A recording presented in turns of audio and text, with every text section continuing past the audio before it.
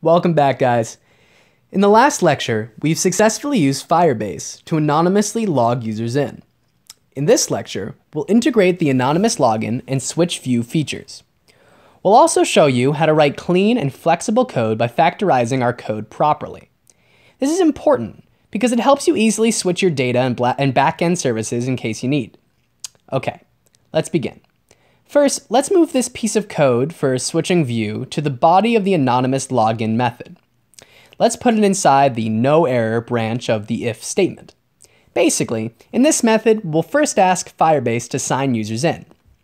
If it's successful, we'll then switch view to direct users to the chat view. If not, like when there's Wi-Fi connection problem, we'll report the error to let users know.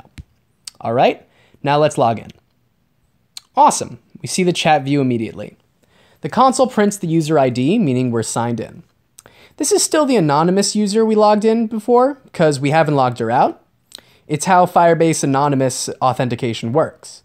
Your accounts will be saved on your devices. If you haven't logged out yet, then even if you shut down the app, you'll be signed in again when you relaunch the app. All right, it's been great. But our login view controller has to know we're using Firebase in order for it to sign users in. What if Firebase were to be shut down, like parse? So let's create a helper class to take care of these tasks. Hit Command-N to create a new Swift file in iOS source category. Let's name this file helper because the controllers will use it as a helper. All right. In this file, we'll create a helper class. We use class keyword to define a new class. Name our new class helper. Because we'll use this helper once, we'll create a singleton. Static let helper be an instance of the helper class. All right. Singleton pattern is useful when we use this class just once, like you're not going to log in twice, right?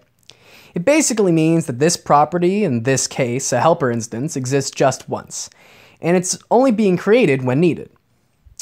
This class will have methods for signing users in and switching views. The view controller can then ask a helper instance to perform these tasks, and doesn't need to know what's behind the scenes. Basically, anytime we want to do that, simply ask the singleton helper instance. All right, we want this class to handle user login and view switching, so let's move the code for these tasks in the login view controller to this class. Okay, let's make the login anonymously did tapped function as a method of the helper class. Let's see. The method name is not so nice because this method should be used by everyone, not just buttons. So let's delete did tapped. All right, looks good. This class doesn't need to know who will use it. There's an error here. Oh yeah, we need to import Firebase authentication service because we're using its methods. All right, great. Now let's go back to the login view controller to clean it up. First, delete the import Firebase auth command because the controller now doesn't need to know what service is used. Then delete the Firebase login and switching view code in the anonymous login function. Later, the login view controller will ask a helper instance to perform these tasks. Now, let's finalize the helper class definition. There's some errors here. What are we doing wrong? All right, let's click them to see what these errors say. Oh yeah, right, we're using UI stuff, so we need to import the UI kit. Okay, the errors are gone. Anything else we're missing? Okay, here. This function is not an IB action anymore, so let's just delete the anyObject parameter. Great. Now let's go back to the login view controller. And the login anonymously did tapped action. Call the singleton instance of the helper class and ask it to call the login method. So its login method is login. Actually, let's copy it over from the class definition.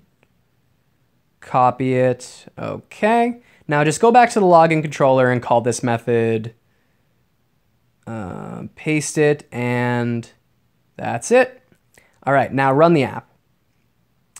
You can see that we don't ever mention Firebase in our controller. Every task is done via the helper class. This makes the code highly flexible. Okay, let's check it out. All right, great. It still works perfectly. You can see the user ID in the console, but our code is now much more well organized. Next time, we'll code up Google Login. See you then.